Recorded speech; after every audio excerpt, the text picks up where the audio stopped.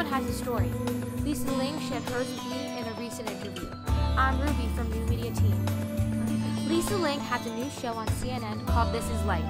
I asked her her perspective on life, and she said it constantly changes. Everyone has a preconceived idea, and once you interact with a person, that idea changes. She listens to different people such as her neighbors, people who lead a different life than her, and even her family. As a result of listening and learning about people and their story, she's become a better person.